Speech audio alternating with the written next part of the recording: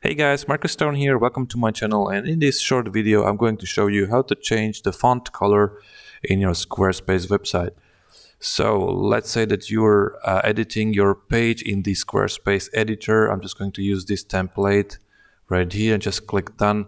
You might have noticed that if you edit your text, you're not able to change either the color or the font type of the text. That's because if you click down here, that's because all those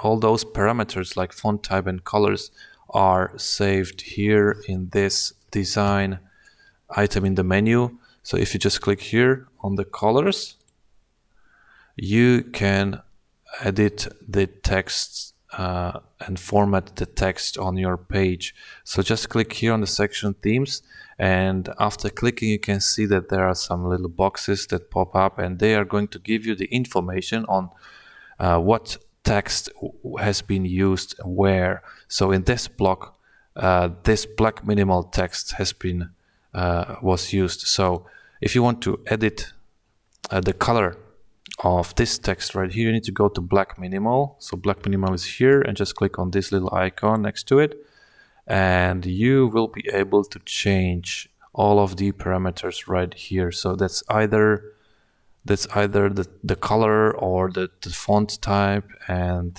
everything. So let's head to the text parameter, and if you click on it right here, there's this little window that pops up, and you will be able to change.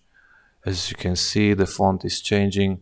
You'll be able to change the text to any color you need.